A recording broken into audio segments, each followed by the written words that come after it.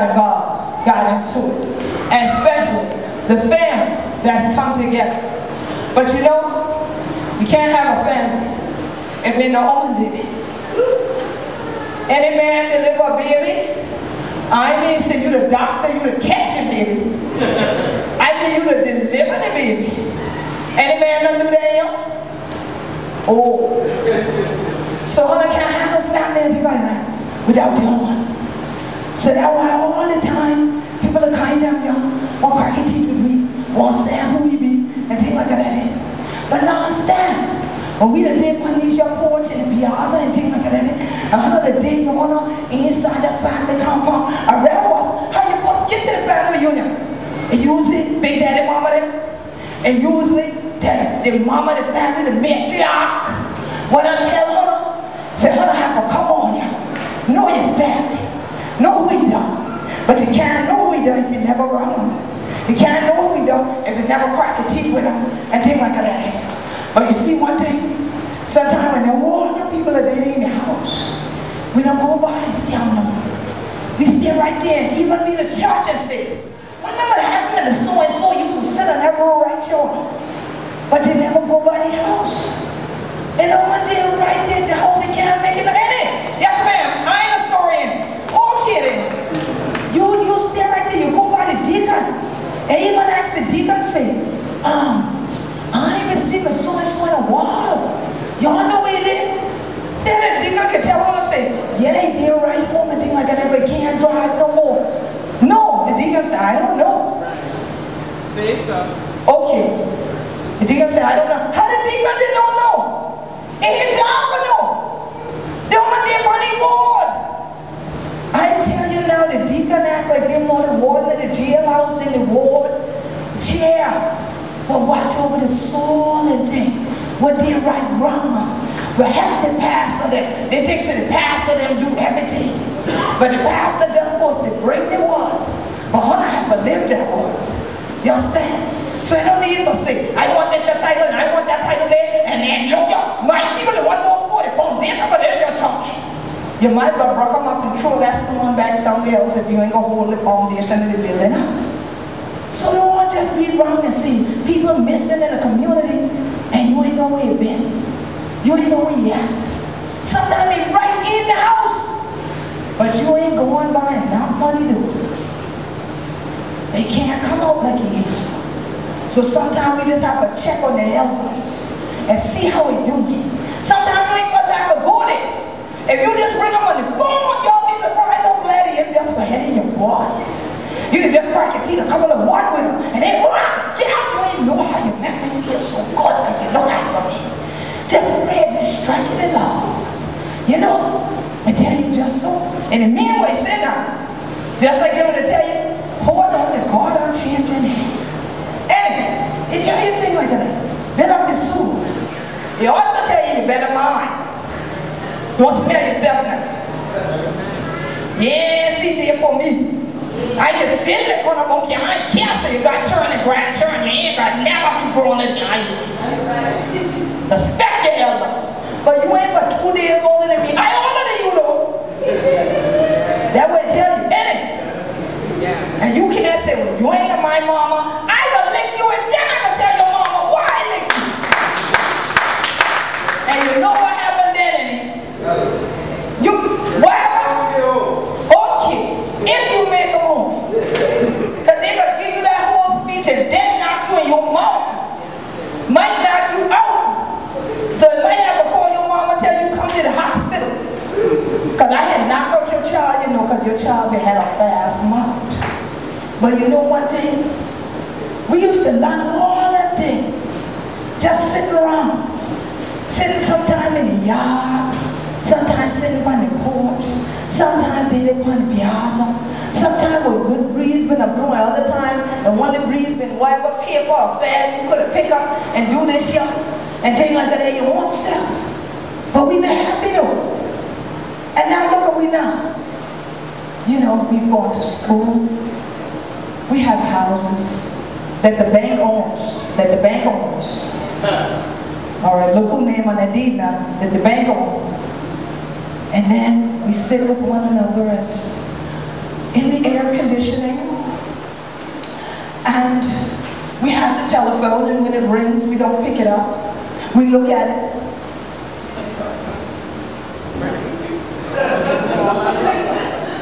No, I don't feel like talking with her today. You ain't want to talk to her because you want $20 since 1959. You afraid to go ask for it. The woman ever studied that. But we do all of that. And the more that we close ourselves inside in those cold places, we become just as cold as they are. The more that we put those walls around us, the more we act like we can never exit out of them. So don't let nobody build no box for you. Because Gullah Geechee people, they never live well in no box. The family circle, they've always been a circle. Anyway, on the family compound. And you know, if it's two on the dead end, one compound I be going down one day.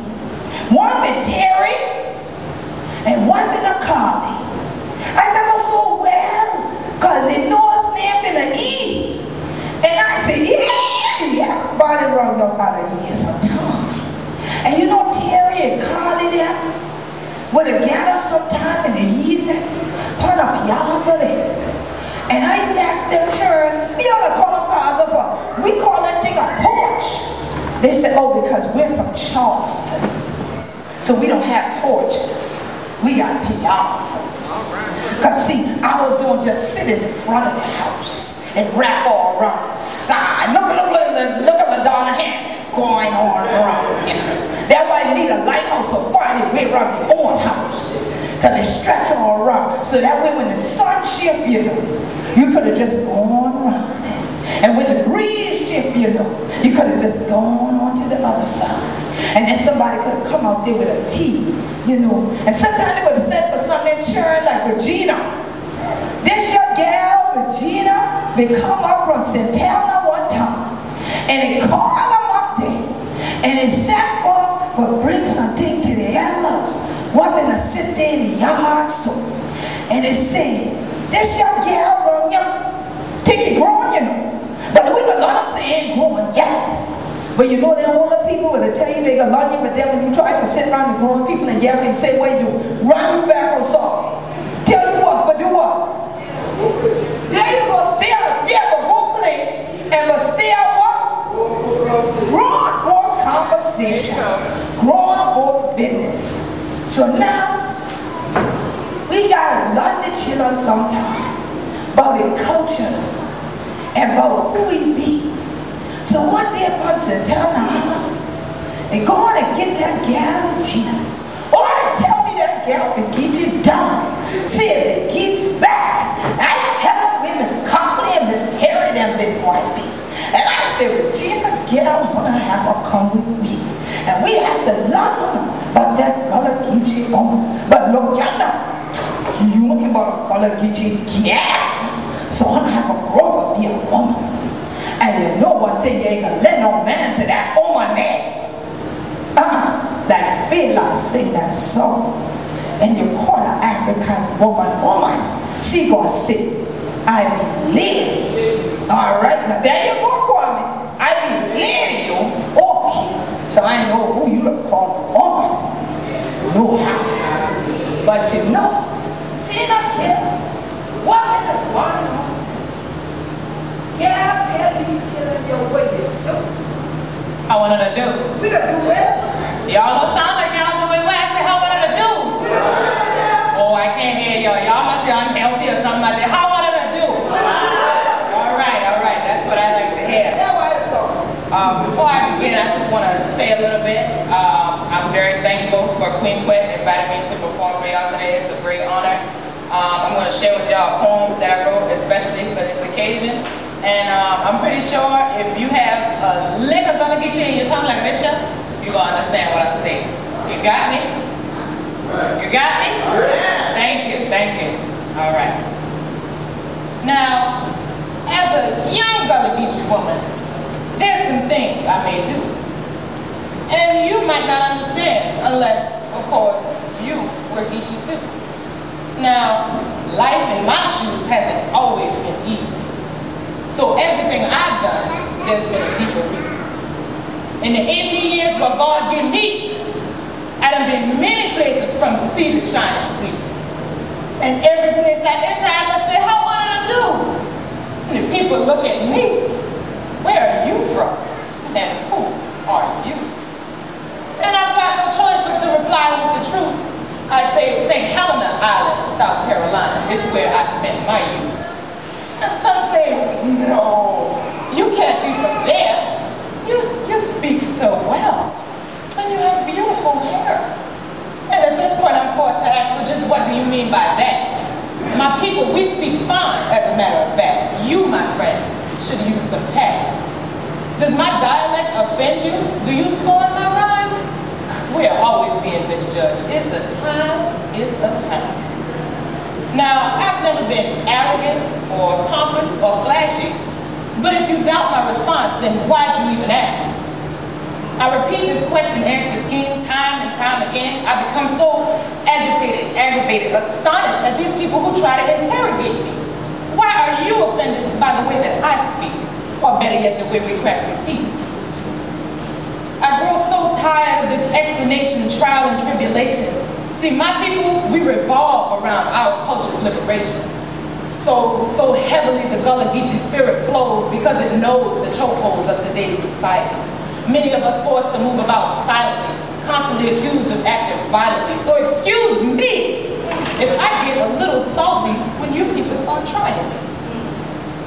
Now don't get me wrong, that wasn't the end. We Gullah Geechee people have a knack that most can't comprehend.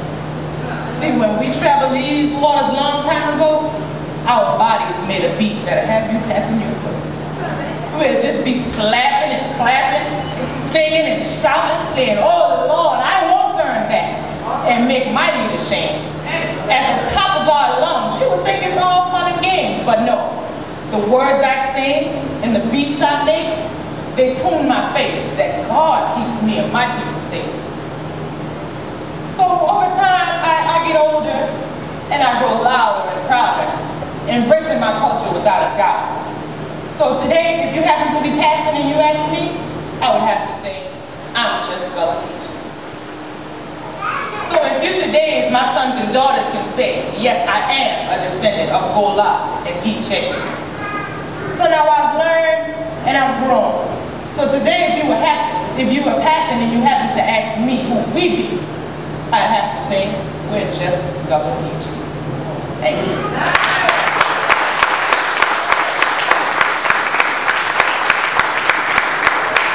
Well, that takes a How I have to do? I can't hear you, I know these. How I have to do?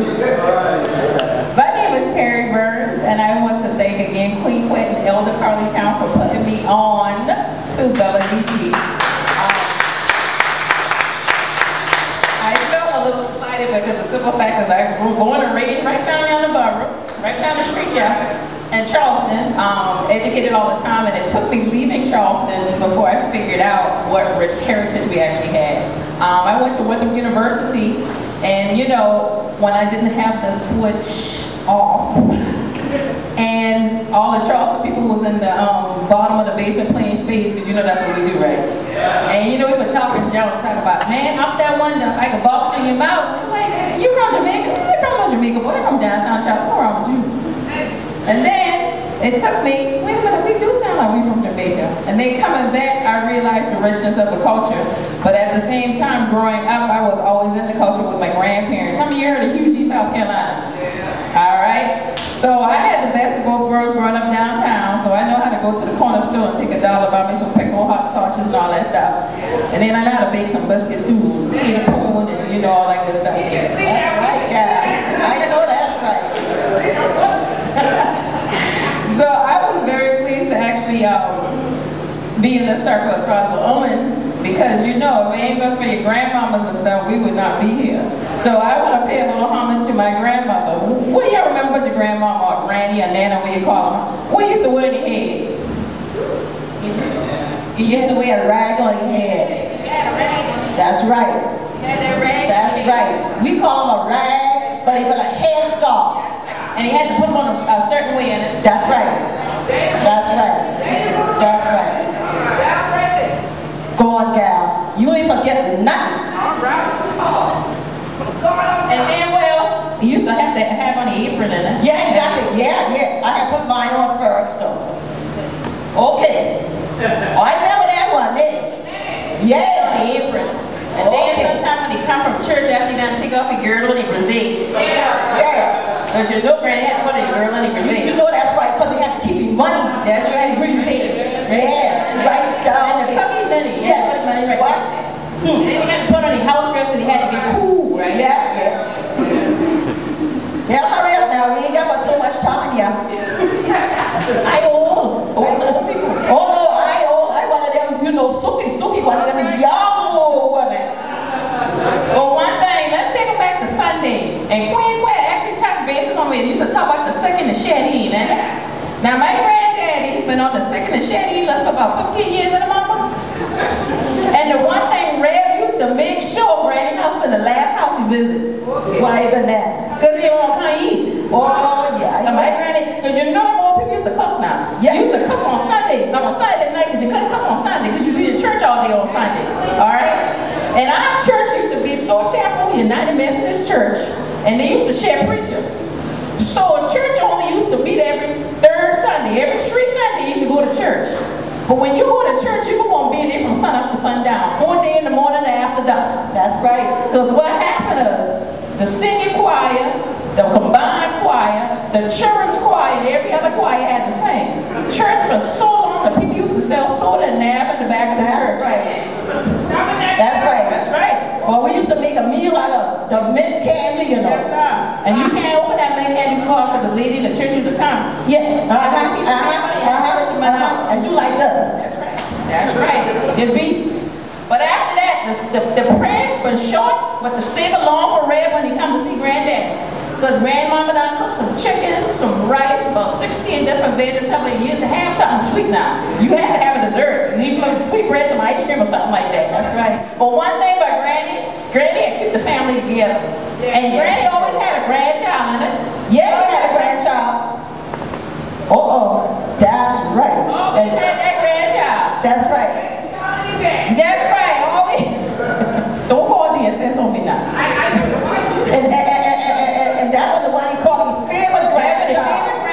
Ain't nobody else know him but that favorite. Ain't nobody. But ain't Granny, when Granny used to put them children to sleep, them children used to sleep a long time in it, right? But Granny always used to sing a hymn to put them children to sleep, right? Used to put them right there and pat them to sleep. Surprised when everybody got back problems. You know Granny used to pat your heart. Yeah. He used to sing them old songs. Right. Old songs. Sound like, remember, oh, the blood. Oh, yeah. Oh, the blood. Oh, the blood does sign my name. Oh, the blood. Oh, the blood. Oh, the blood does sign my name. Oh, the blood. Oh, the blood. Oh, the blood does sign my name. Jesus' blood does sign my name. Then that next verse said,